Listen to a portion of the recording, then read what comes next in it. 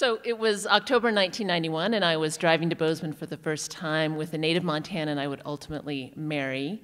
At the time of the incident, it was dark. We'd been on the road for a long time, and I was really just taking over the wheel for the first time that day.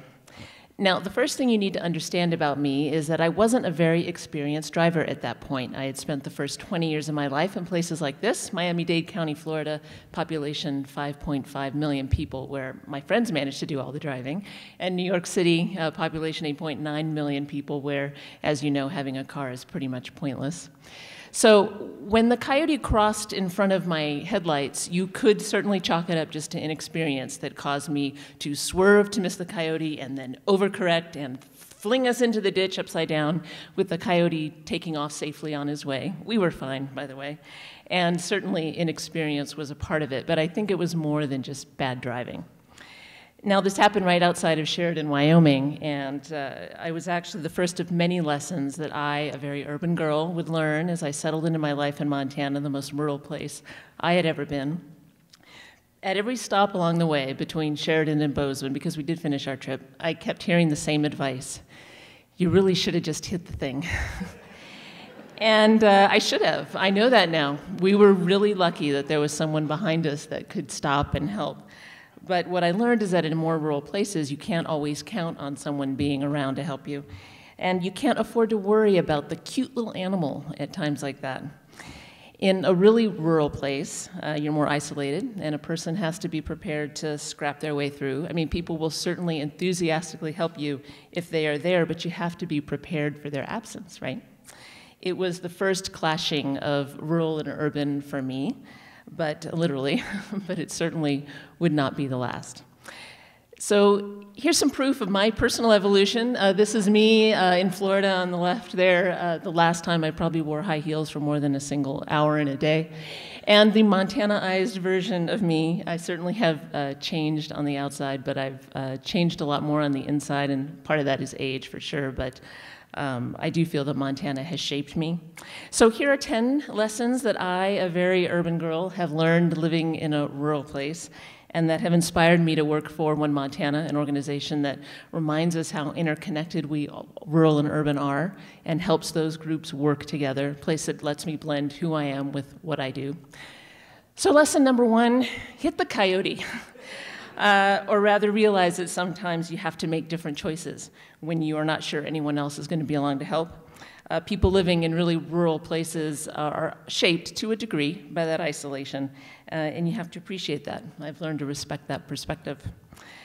Lesson number 2 for me was flowers have names. Yes, I knew that there were roses and daisies when I lived in the city, but they were kind of like names of designer jeans at the mall. Being in Montana, I found value in knowing the names of Indian paintbrush and glacier lilies and bear grass as a way of marking where I'd been. Existing with the land really changes how you feel about it. Lesson number 3 is people see you. Make sure you see them. When I moved here, I was really good at the city walk. You know where you're going, don't look anyone in the eye. But you miss a lot of great things and a lot of great people when you do that. When you acknowledge that someone exists, it gives you a chance to really know who they are, and you should never assume you know what you're going to find. Lesson number 4 is size is relative. No matter how small you think you are, there's always someone smaller who is sure that you are throwing your weight around. I get insulted when people from New York or DC ask if we have decent cell service. I am sure that I come across equally as out of touch when I go to a smaller community than Bozeman. Lesson number 5 is signs help. The Bozeman students, high school students who participated in our rural-urban exchange with Harleton learned this. They found amazing things in Harleton they didn't know were there, like this thriving honeybee business, because you don't notice it when you drive through. It may seem silly that you need a sign to navigate a small town, but if you don't have it, people will pass you by.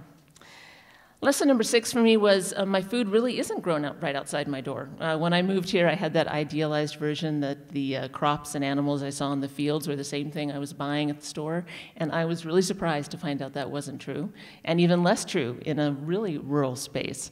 Globalization has disconnected those old connections.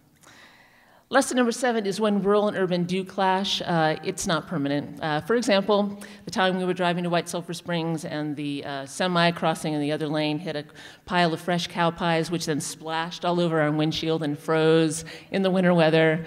Yeah, it really hit the fan, but you know, it washed off. Disagreements don't stick. One person's playground, this is the next lesson, is another person's home ground, but they really are the same and common ground.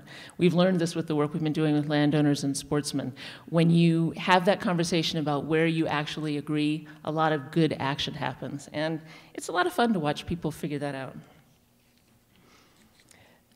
Lesson number 9, keep it simple. I try so hard to think of eloquent ways of talking about bridging the rural-urban divide. This sign right outside of Glendive, Montana says it in 2 words. Now, be nice doesn't mean that you ignore differences or try not to rock the boat, but it says respect one another, heed one another. You will still get to your destination, I promise. And of course, lesson number 10 for me was we really aren't all that different. You can get pretty isolated even in Bozeman, just as much as I was from a city of 8 million people. But at the end of the day, you realize we all really do want the same things, and we really need one another to get there. Which is why I love working for an organization that reminds us of that rural places have to be healthy if they're going to give us the food and the recreation and the power that we need for our urban centers. And urban places have the markets and the healthcare and the education, things that rural places need to remain vibrant. I mean, it really is a win-win situation. So I urge you to get out there. Montana's a big place, but you can still get to rural places pretty easily. Even if you think you know what you're going to find, go anyway. Find 10 people and 10 things that you never knew. And if you do find yourself in a place where you do have to hit the coyote, well then please at least be nice.